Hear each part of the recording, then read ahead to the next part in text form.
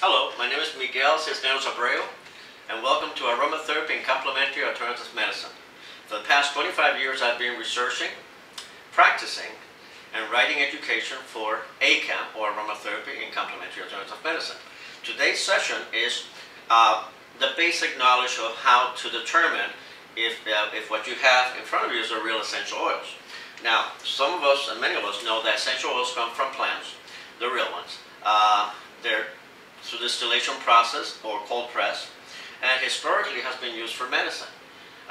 So let's go on and see how we can tell the difference, because there's a lot of essential oils that says 100% pure on the shelf. There are not. Essential oils, the real ones, will last forever, will have a shelf life of forever because of the aromatic alcohols. They ferment just like wine, so they become better with age. The non-real ones, although it says 100% pure, they go bad or rancid every 2 years or 3 years, and the manufacturer will tell you that. The real essential oils you're able to put directly in your skin. It will penetrate, it will be absorbed by your skin. The non-real ones will leave an oily residue in your hand, and some manufacturers will tell you not to put it directly in your skin, mostly because it has petrochemical fragrance. It's good to point out that the term essential oils is interactive in both organic and inorganic chemistry. So, by right, you can call it 100% pure essential oil that is made with 100% petroleum base. So let's just go through a few mechanics to just tell if the oil is right or not.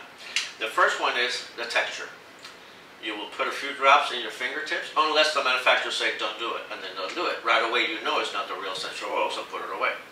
But let's say that it doesn't say that in the label, so we'll use it directly on the skin. If we feel oiliness, like we do with this oil. So this lavender that we're using here is very greasy. It doesn't penetrate into the skin.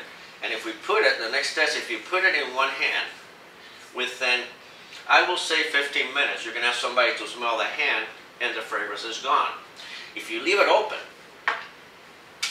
in a few days, you either will have no liquid or you will have no fragrance. And that process is called oxidation. And that's because of the petrochemicals that is used in that material.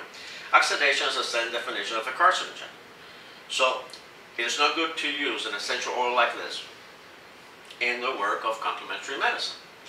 Now, the real lavender, which we call ACAM lavender, in order to distinguish, because we do use it in CAM practice, so we need to get to the point here. The real lavender we know is anti-inflammatory.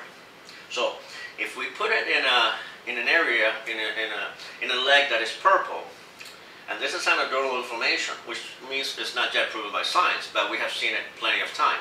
If we put the real lavender in a purple leg, we know that in 20 to 25 minutes, it will not be purple because it rushes circulation to an area. The real lavender, and once again, this is anecdotal inflammation, we use to reduce tumors in breast.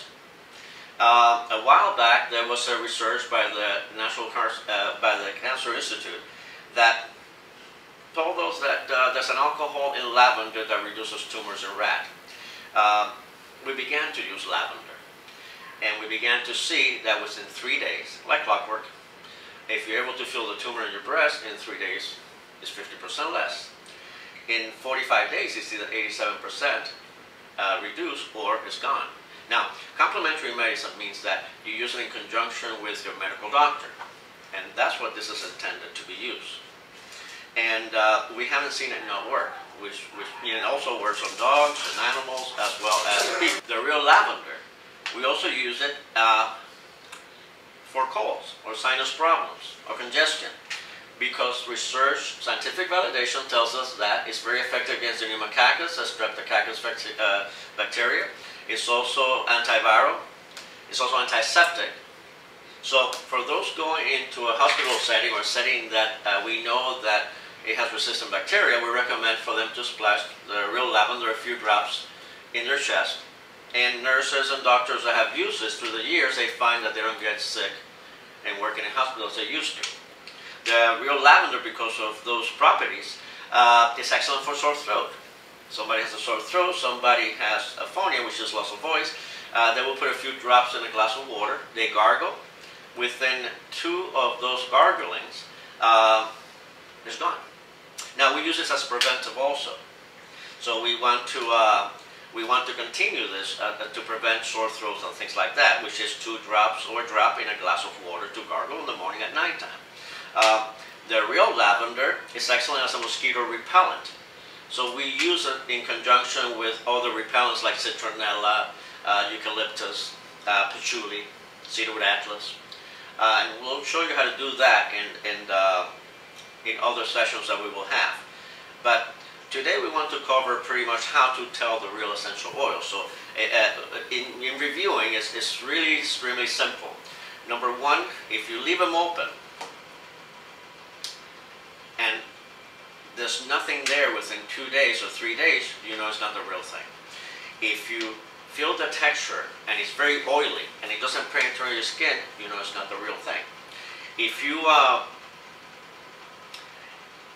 the manufacturer is telling you that after 2 years the shelf life, but this oil is no longer good, you know it's not the real thing. Now, if you're using it to put in a candle, no big deal. But if you're using it for anything that I have covered, a real big deal. You're unable to use it in complementary medicine. So it's important that you use the right material for the right work that you're doing. By the way, the real lavender is antispasmodic, so it's excellent, and we use it to stop the spasm of an asthma attack. We make inhalers. We will show you in other sessions. And we use cypress that open the upper respiratory passage, and we use lavender that stops the spasm. So, once again, working in camp practice is with their family doctors. And I'll explain that also, what ACAM is all about, which is, if you want to know a little more about the education and long-distance learning, you can go to www.a-cameducation.com. We're now doing long-distance learning, which is in real time through televideo, and it's working very nicely, where you at home can take the course and do your blending. We actually pay attention to things that smell wonderful, and also chemicals, environmental toxins, sick building syndrome, that are harming our health, and how to replace them from our home. So we're running out of time at this moment, so I want to thank you for joining us. And join us, if you like this part 1, you're going to enjoy part 2, where we begin to talk about the oils that we use for stress and how to blend them. Thanks again, and hope to see you in part 2.